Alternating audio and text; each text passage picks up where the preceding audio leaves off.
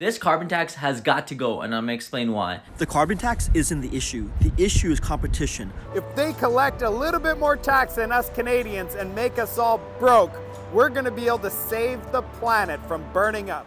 There's a lot of talk about the carbon tax right now, and between the political jabs and social media rants, it can be hard to get a handle on what this really means for you. Like, how much are you really paying? Can you get more money back? And is it even really helping the environment?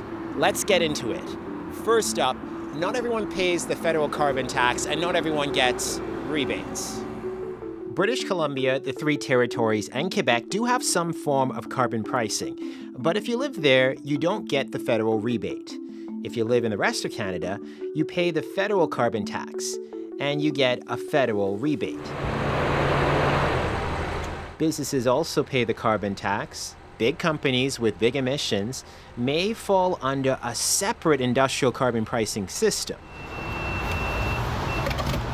Canada has had a national price on greenhouse gas emissions since 2019, and it goes up every year. It started at $20 per ton. On April 1st, it will reach $80, and it's slated to increase $15 a year until 2030, added to fuels that emit CO2 and other greenhouse gases when burned. Carbon pricing in Canada is a key pillar of our emissions reduction strategy. This is Sarah Hastings-Simon. She's a professor at the University of Calgary. She studies how carbon pricing and other energy transitions can help Canada achieve its climate goals. The thinking behind carbon pricing, she says, is this. Is that by putting a price on carbon emissions, on greenhouse gas emissions, we make it more expensive to emit, more expensive to create more carbon, and therefore we make it lower cost to use alternatives that create less carbon emissions. Not everyone can afford to go green, so let's do the math on what the rising price means. At the pump on April 1st, you'll pay about 3 cents extra per liter. That's on top of the carbon tax you already are paying.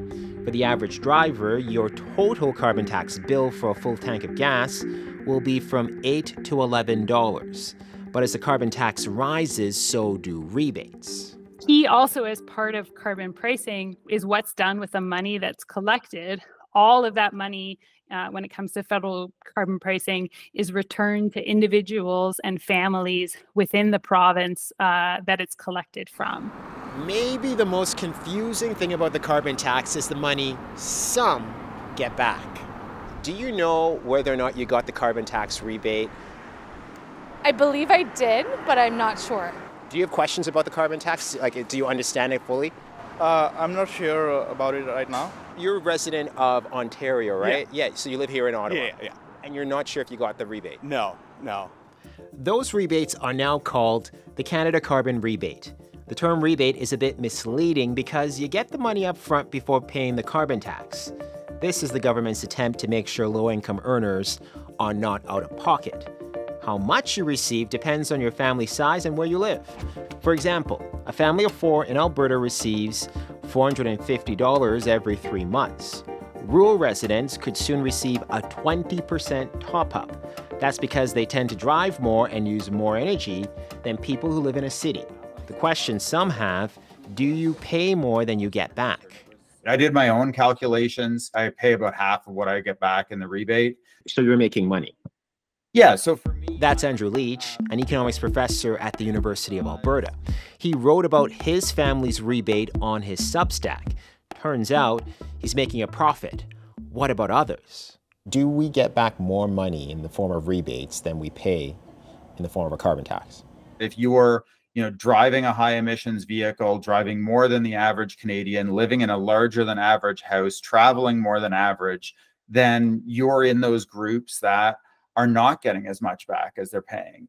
To better understand the original analysis, let's bring in Parliamentary Budget Officer Yves Giroux. The independent budget watchdog also looked at this. He told CBC's Power in Politics the rich tend to lose money with the carbon tax. Lower and middle-income families make money. If you take into consideration the carbon tax that households pay on their fossil fuels that they're buying, gasoline, natural gas, diesel, so they pay that directly, and they subtract from that the rebate, then about 80% of households are better off. That's one way of looking at it. Examine the broader impact on the economy and a different view emerges. A negative one, according to the parliamentary budget officer. His economic analysis shows the carbon tax reduces jobs and revenues from the transport and oil and gas sectors. Lower employment, lower profits, lower dividends for those who own stocks.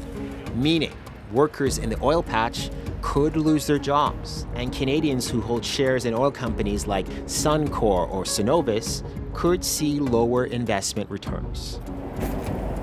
So is the carbon tax even working? The answer is complex.